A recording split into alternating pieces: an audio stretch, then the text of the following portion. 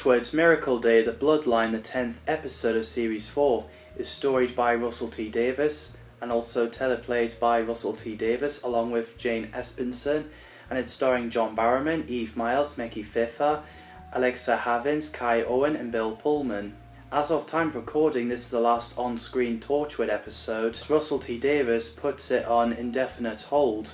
So Gwen does a speech about her dad and plans to kill him. Well, what she meant is end the whole Miracle Day, so Category 1 can finally rest in peace.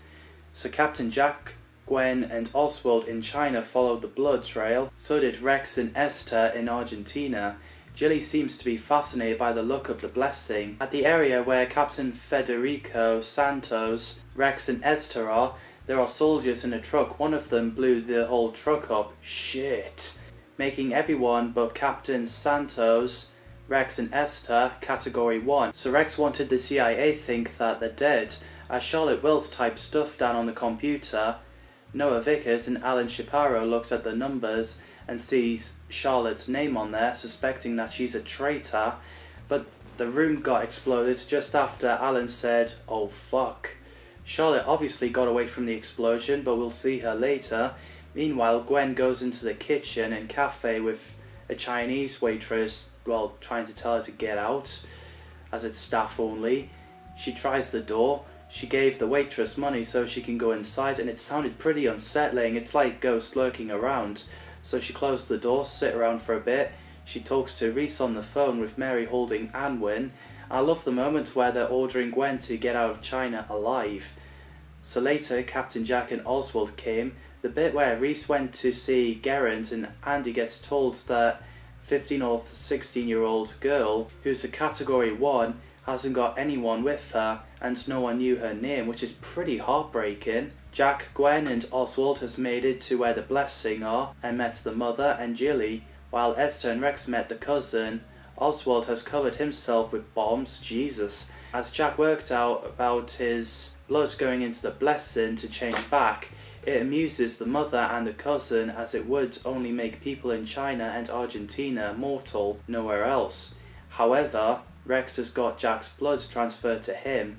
As the group figured it out, sadly the cousin shot Esther, which is really sad. So Gwen shoots Jack and his blood is getting sucked into the blessing. Rex takes his coverings off and the blood from his chest, where it was stabbed by those metal poles, is getting sucked through as well, which works pretty effectively. So as the room is shaking, Oswald grabbed the mother so she wouldn't leave. Jilly uses the lift. Gwen got through as she noticed Jack is immortal again as he's coming back to life. Jilly kept trying to abandon Jack, but luckily Gwen punched her, saying, "How much bloody lipstick can you wear?" We love Gwen, she's badass. Reese, you lucky bastard. So Jack, Gwen and Jilly got out. Oswald made a similar speech as he said to his victim, saying run faster and faster. So he blew himself with the mother and the blessing up. Rex pushed the cousin down the blessing. He passed out, so the paramedics arrive. So then we cut to Esther's funeral. Jilly sat on the bench with Blue-Eyed Man convincing Jilly to start again because they almost succeeded. I really love to know what happened after that. So after Charlotte gave Rex her condolences and walked off, Gwen understandably wonders why couldn't the blessing save Esther. I mean, it's such a shame they killed her off, as I love that character. Reese wonders if the Torchwood will start again. Rex and Reese were hoping Jack and Gwen would say no. Suddenly, Rex finds out that Charlotte is a traitor. As he goes after her, Charlotte shot Rex. The agents shot Charlotte dead and went searching around. Sadly, Rex dies, which is pretty sad. I was like, oh man, this can't have happened. Oh, they had to end it that way. But when he came back to life, he's immortal like Captain Jack, with Jack and Gwen saying, what?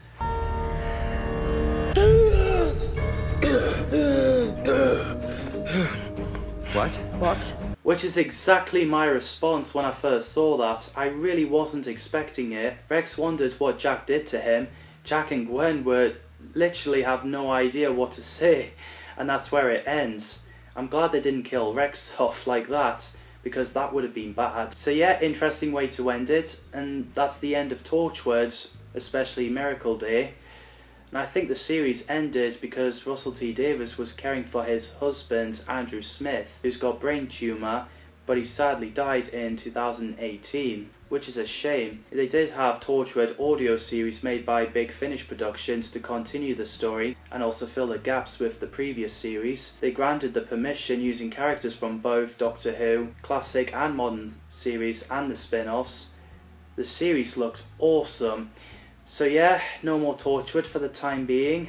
Next time we see Captain Jack on screen, it'll be Doctor Who Series 12, Fugitive of the Judoon, in Jodie Whittaker's era, and at time of recording, this is the last time we see Gwen Cooper on screen, although she gets mentioned in Revolution of the Daleks, where her son punched a Dalek with his boxing glove. So, what did you think of the Bloodline Miracle Day series? Drop your thoughts on the comments down below. I definitely got Doctor Who Series 6 to wrap up as well. Thanks for watching, people, and see you in the next video.